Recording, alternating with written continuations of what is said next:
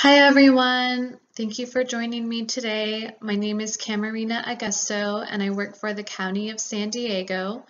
Due to the current climate of COVID-19, physical distancing is required and there are recommendations for us to do things online as much as possible instead of in person to help stop the spread of COVID-19. So today I'm going to walk you through the Walmart app to show you how to do grocery pickup and delivery. Before we begin with the presentation, there are a few tips I wanted to go over. First, while we are going through this video, I encourage you to follow along on your own device. Second, feel free to grab a pen and paper and take notes throughout this tutorial. And lastly, please pause or rewind this video at any time if you need to follow the process at a slower pace. The first thing you will do is go to the App Store on your mobile device. For Android users, this will be called the Google Play Store, and for iPhone users, this will be the App Store. Once you open the App Store, you will press search and type in Walmart Grocery App. Once the app pops up on your screen, you will install it onto your phone. Once the app is installed onto your phone, you will go to the app and open it up. As shown on the screen, it will give you the option to sign in or get started.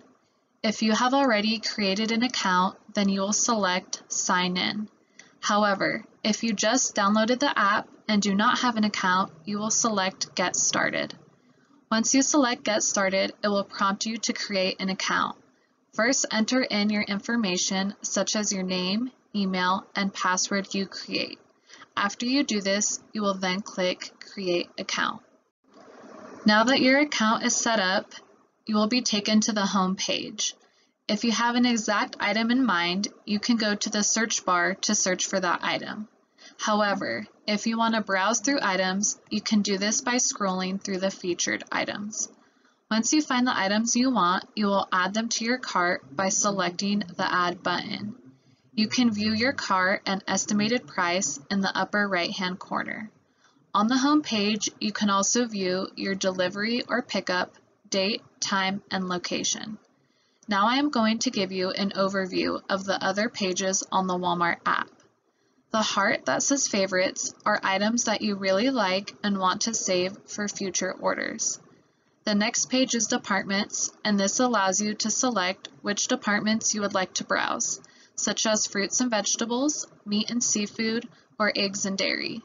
Next is a search page. This allows you to search for any item you would like. The last page says account, and this is where you view and update your account information.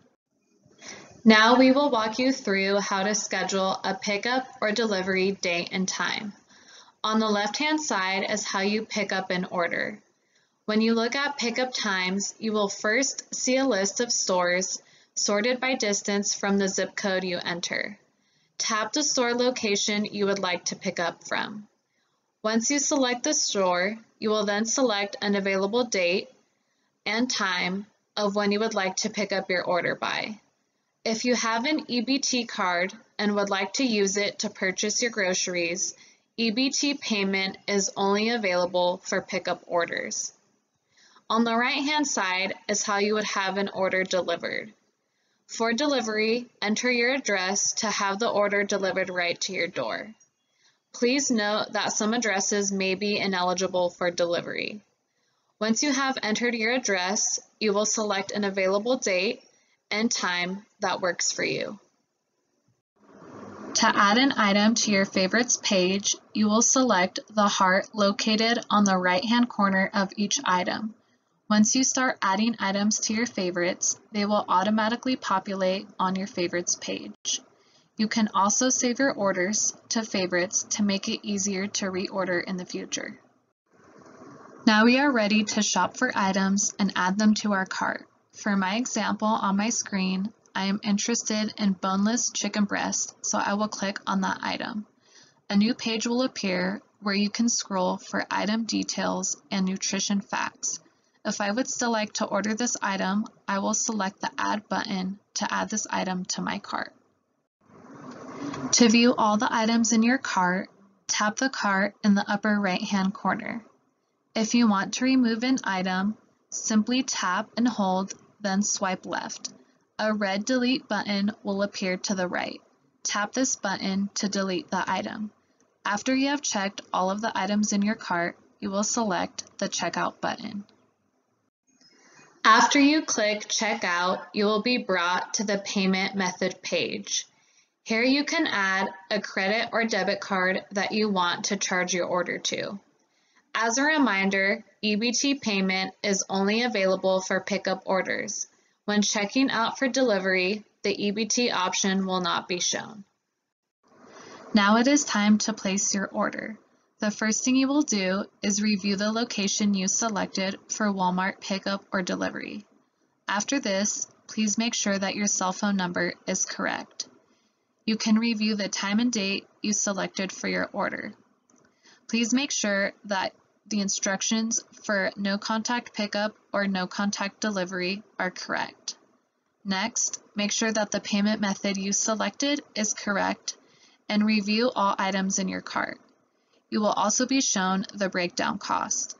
Make sure that you are aware of any tax or delivery fees. After going through all of this information, you are ready to place your order. If you have any questions regarding your order, such as changing it or canceling it, you can contact Walmart through the app for customer support. For additional options, such as updating your payment method, you can scroll through the screen. So that is it. We have completed the process. Thank you for your time today. If you have any questions regarding this training or any questions about the Walmart app, we will provide those links for additional help below this YouTube video in the description. Continue to be safe, continue to live well, and I will see you next time.